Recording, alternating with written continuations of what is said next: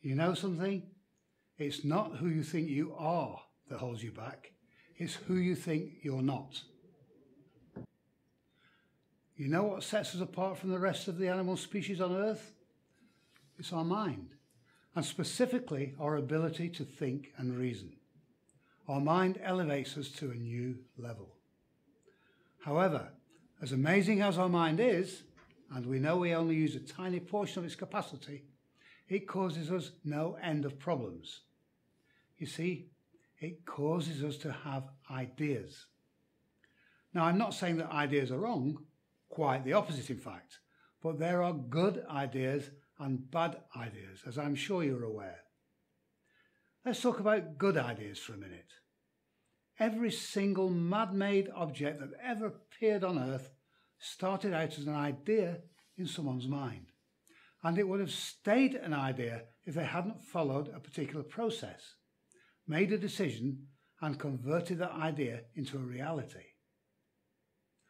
Now, the stumbling block here, as you might be guessing, is the decision part, and that is due to yet another idea. This idea springs forth at moments like that, when you have a major decision to make. Can I or can't I? Will I or won't I?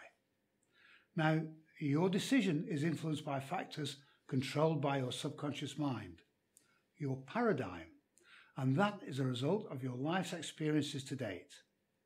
Too many negative experiences could fill your paradigm with limiting beliefs, and they become your story, who you think you are, or rather, who you think you're not.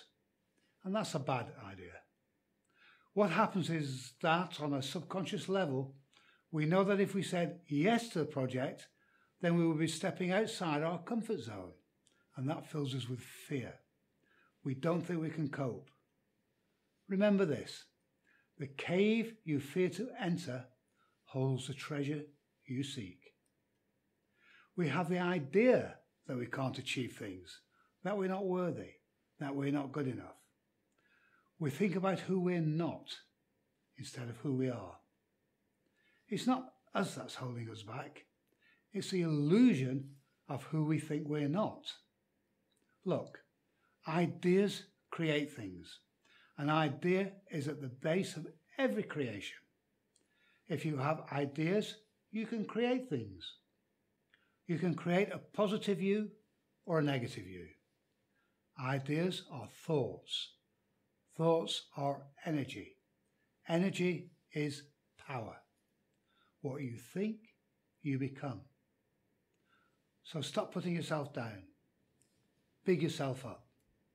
Think positively about yourself and create a new you. I'm Peter Hogan. Check out my website and start living a better life.